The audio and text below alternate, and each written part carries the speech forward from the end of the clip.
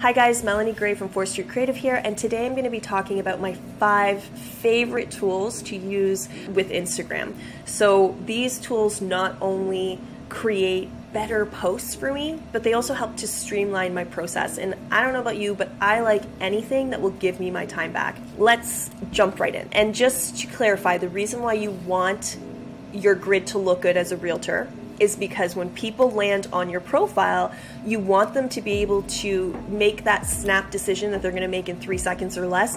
You want them to say, yes, I want to follow you. And in order for that to happen, you need to be telling a very cohesive, clear story through the imagery in your grid.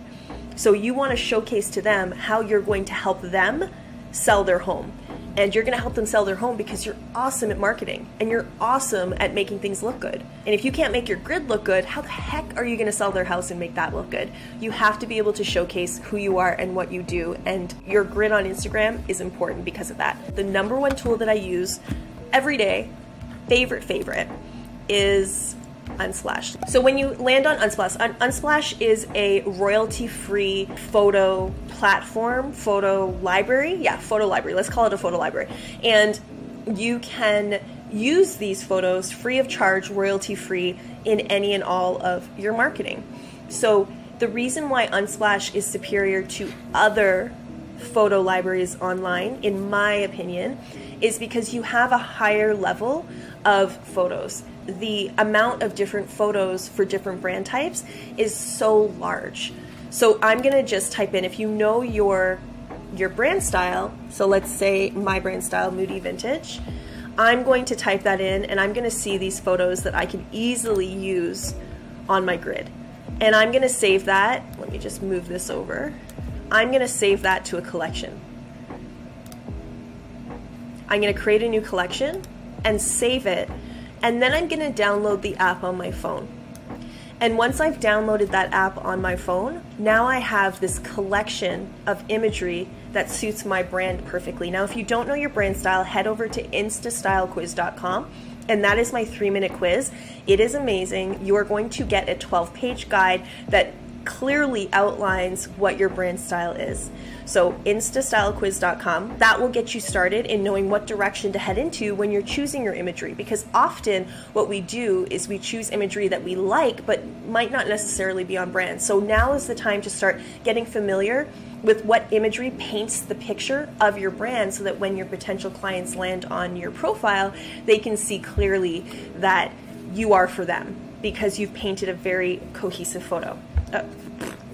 a very cohesive grid for them. So let's just say that you're more, modern minimal. I'm gonna type that in. Or you can just type in minimal too, especially if you're looking for decor images. And then you can take a look at these images and you can see that they're so much better than the average, photos of couples holding hands, getting a key to their new house. It's just more unexpected and it helps people differentiate you from the rest.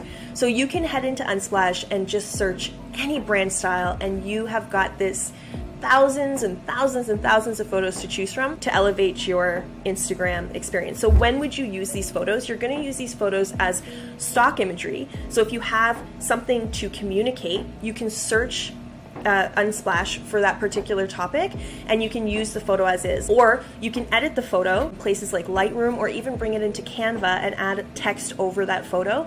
And this just adds to the overall imagery in your grid. So Unsplash, definitely number 1. Number 2 is InShot. So when you're creating reels or any kind of video for Instagram, I don't know about you, but when I'm in Instagram trying to edit my videos on the platform, especially with reels, I get super overwhelmed and confused and I just give up. So I found InShot, and InShot is the best.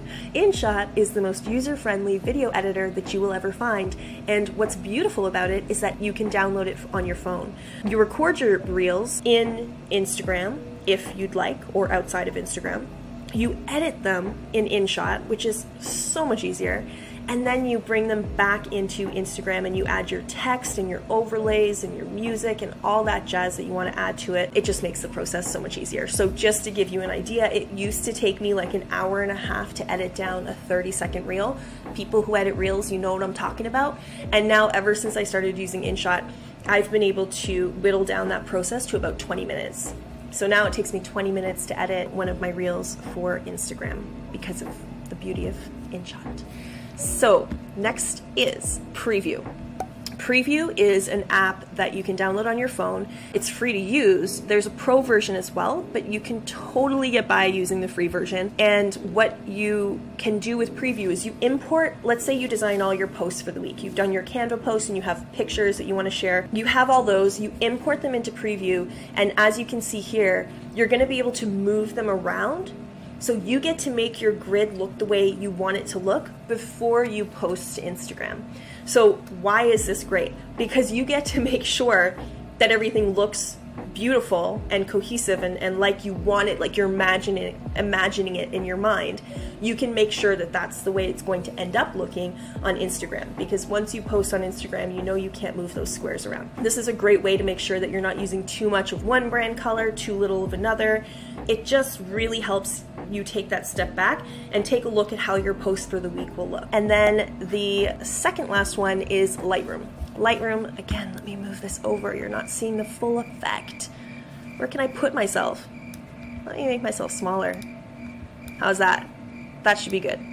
Again, is free to download and use. There is a pro version. Isn't there always a pro version? But you can totally get by with the free version. And what I absolutely love about Lightroom over other photo editing apps is how, number one, how easy it is to use, but number two, this right here, the intuitive photo editor for professional results, this could not be closer to the truth. You will get professional results using Lightroom. This is what differentiates it from other apps. Other apps could be great and they might be easier to use and you might be able to push one button and get that filtered effect, but you have so much control in Lightroom that it's worth the 20 minutes it's going to take you to learn the platform to be able to make your photos look that much more on brand. My number one favorite thing that you can do with Lightroom is to create presets, and presets are a group of predefined adjustments to your photos. And once you have that, like you've done it for one and you really like it, let's say I've made all these adjustments and I've made it look like this photo here, which is totally on brand for me. It's a little bit moody and edgy. Then what I would do is I would save that group of adjustments that I've made, and that's called a preset. Now, every time I bring a photo into Lightroom, I can then apply that preset to the photo to create a similar look. Now, I might need to make a few tweaks, but I'm like 80% there. That's what presets do. They save you time. So you bring your photo in, you apply the preset, it looks almost completely perfect on brand, you make a few tweaks, you post it to Instagram. Time saving and elevating. I love apps that can do those two things. And last but not least is templates. Templates are a time saver, and they help you to create a very specific look on your grid. So I like to use templates that are on brand. So I've created my own templates in Canva, and then I just reuse them over and over again, just making slight adjustments. What you can do if you're not a designer or you get frustrated designing things in Canva is you can find templates that are on brand, and then you can change the fonts, the colors, and the imagery to really suit your needs. So the most important thing to look for when you're shopping for templates is to look for the layout. What layout or general look is on brand for you? A lot of people tend to look at the templates and they look at the colors and they look at the images that the designers have chosen and they're like, oh, I like that. Let me use that. But the problem with doing that is that you tend to like something, but it's not necessarily on brand. So if you just look at the general layout, you know you can change the colors, you can change the fonts, you can change the imagery. So does the layout work with the result that you want? And the result that you want might be, I want to be able to showcase this listing effectively. Well, is this layout going to help you do that? And if the answer is yes, you can change everything else about it. So always focus on the layout. If you want to shop by brand style, you can head over to shop4streetcreative.com, and that is my personal template shop, and I have divided them, all the real estate templates, into brand styles. So once you figure out your brand style, you can find templates that suit that brand style so you don't have to go hunting for them. And that is it, my friend. I hope that was helpful. If I have missed anything, or if you have time-saving apps, you know I want to hear about them, because that is my favorite type of app. So please feel free to share in the comments below. and I would be more than happy to hear from you.